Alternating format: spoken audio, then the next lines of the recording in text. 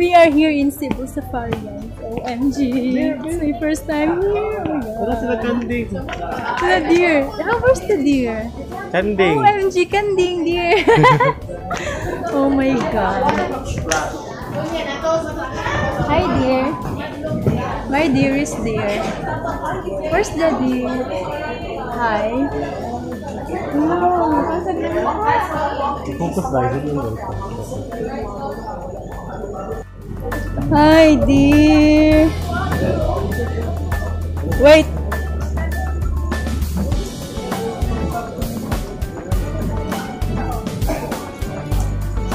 Ang tago ay tugnaw.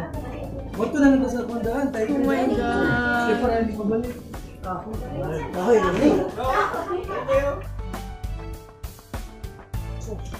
Snake. Snake princess.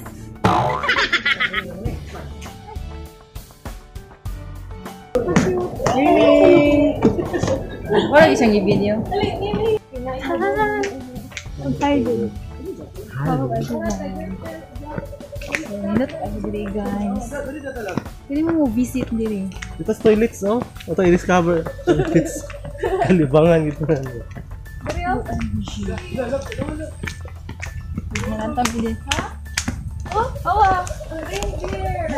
Hi baby. Hi. Tanaw may gidyaw. Hi. Kira ka diha? Ha? Ina, okay kaya. Nagkanding. Ito ba? Okay kaya. Yan yung gikuha ng... Hi dear. Oh my God, hi dear. Send moves. Hi dear. Send moves. Siya mauwaw. Wala kita kapit dito lagi, no? Wala ba? Wala. Siguro laki mo kinawan, boy. Lagi lang bang kilay sa nila? Lalo na ba mami, mga rin dito balik ini ka December.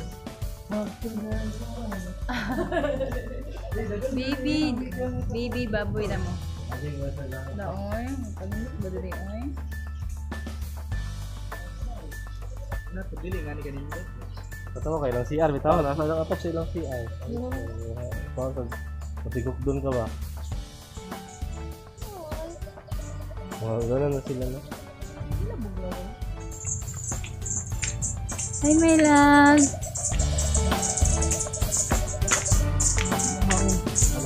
It's a wow for me, guys. Wow.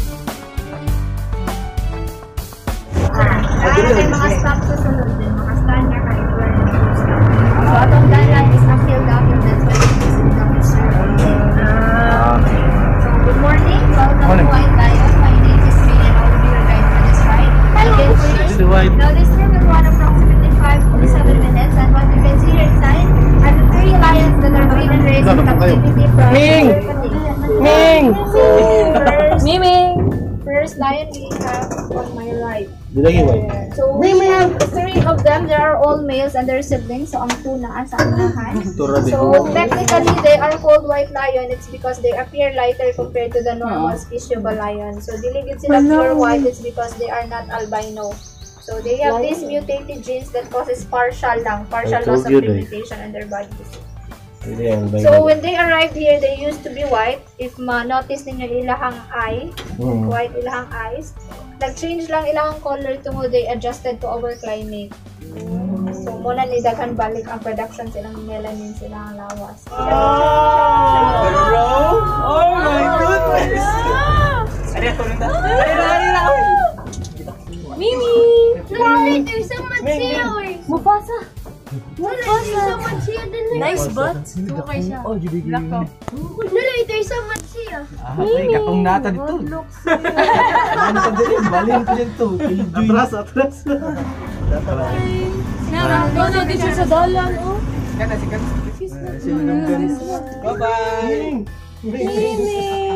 Ming! Video na lang yun, kaya bili siya mo. Naman dyan ka. Lisod ka sila Hindi picturean. naman kapamiya, ipicturan. Lisod ka sila picturean. Nice. Sabat lang kung asa tayo. Ito ta ganina. Mimi! Good. Naila mo din. Cute, oh. Oh, Tigda siya. Tigda siya.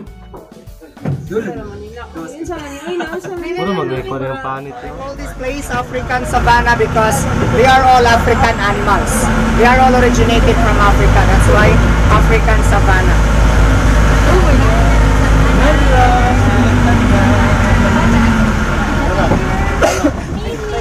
Oh my God. Okay, so here on your right side, so those are the wildebeests.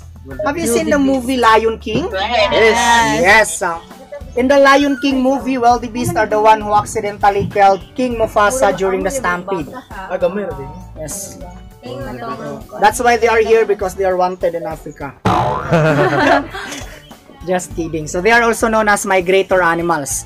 If you are watching National Geographic, you can witness millions of wildebeest migrating to the other place. That's what we call the Great Migration. Yes. So let's move forward to the other antelopes. Anding. So here, those are the blessed books. So, mga kanding rin, ma'am, sir. Kambling. Joke lang. Okay. So those are the blessed book. They have white unusual markings on their face. Yes. So blessed from the African word meaning blaze, meaning kanang white unusual markings silang face. That helped them to sustain under the sunlight. Kabayo, bro. Both male and female has a massive horn, and the male has a thicker horn compared to the female. So mas baga og sungay ang lalaki kaysa sa babae. Let's move forward to the zebra. OMG. Zebra. Hey, oblada sa litrang Z. My horse.